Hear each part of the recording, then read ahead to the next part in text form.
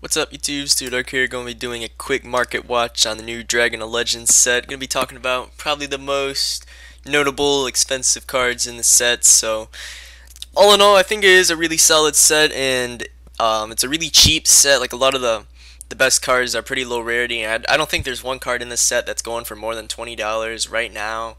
So I mean, so far, like the most you're going to be paying for one card is like $20. I think that's like the most expensive card. But anyway. Unfortunately, there's no images available yet on Amazon, but I mean, you can still bear with me with the text. First card we're going to be talking about, Mathematician. One of the first cards to be revealed from this set as a really key card. It is a really good card. I mean, it's like Card Trooper. You summon it, you send something to the graveyard, and then it's once it gets destroyed by battle, it's a free floater. So just really solid card, going for a good old $10. It is a secret rare, by the way, so it's going for around $10 to $11 on the day of release. I guess that's a pretty decent price. I kind of expected it to be a little bit more, but I mean, there's not like one key deck that's doing amazing right now that people are going to play this card in, so I mean, that's probably the reason. But you know, still $10, really, you know, good price. So this is one of the better cards to pull. Going on a Black Sonic, it's the new Blackwing Trap support card. Going for pretty cheap right here. 5 left in stock, so 6.63. That's rounds to around like a $7 range. But anyway, pretty good. All the other Blackwing cards I think are super rare and they're really cheap. And for what I heard, they're not that amazing. But anyway. Yeah, that's Black Sonic for it. It is a secret rare too. Going on another card, we got Eye of Timaeus.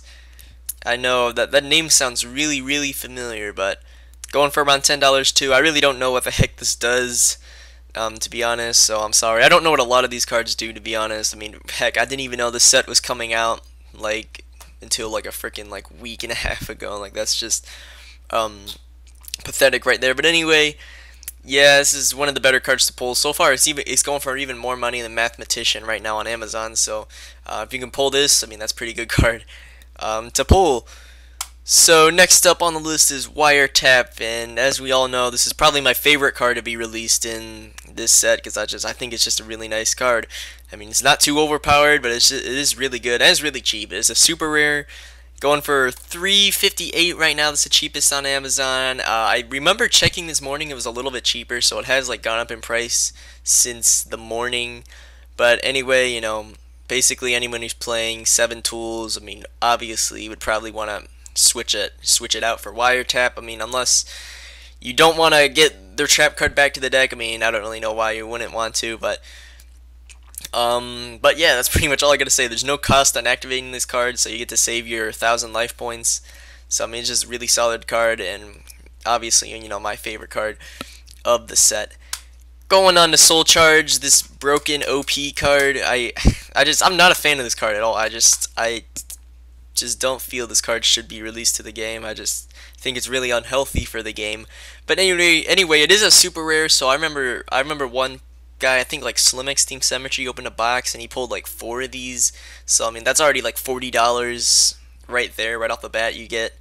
It is one of the more expensive cards. It's a $12 super rare right now. Obviously, the most expensive super rare. If this was a secret rare, oh god, this would probably be like a $30 card. So, thank you Konami for only being a super rare. I gotta say, for once, Konami actually did us all a favor. Thank you. And yeah, so that's pretty much all I gotta say. It's obviously the best card of the set. I mean, I don't know why anyone would think this isn't the best card of the set, but it's personally not my favorite. So going on to the next card, we have Curry Bandit. This is a really good card. I know. I think its effect is when it's normal summon, you contribute it, and then in the end phase, you like mill 5 cards, and then you add a spell and trap card that was milled to your hand. So I mean, it's just really good, and it is secret rare, going for around the good old $13 range right now, and some of them are going for 14 too. So 13 to 14, well, definitely one of the more expensive cards in this set. So, I mean, watch out for that. Ends are just a really good card in general. And for the last 2 I wanted to talk about were Fire Hand and Ice Hand. Yeah, they're going for not that much money. I mean, for secret rares, they're pretty decent cards, but I mean, $5 for the Fire and about $5 for the Ice, $4.94 free shipping. But the second cheapest one is going for around $6. So I guess once these get bought, they will go up in price. But anyway, guys, that's pretty much all I wanted to talk about. I'm sorry that Amazon doesn't have the pictures yet, but I just wanted to do a good old market watch on the best cards, in my opinion, on this set. So anyway, guys, thanks for watching this video. Like, comment, rate, and subscribe. And as always, peace out.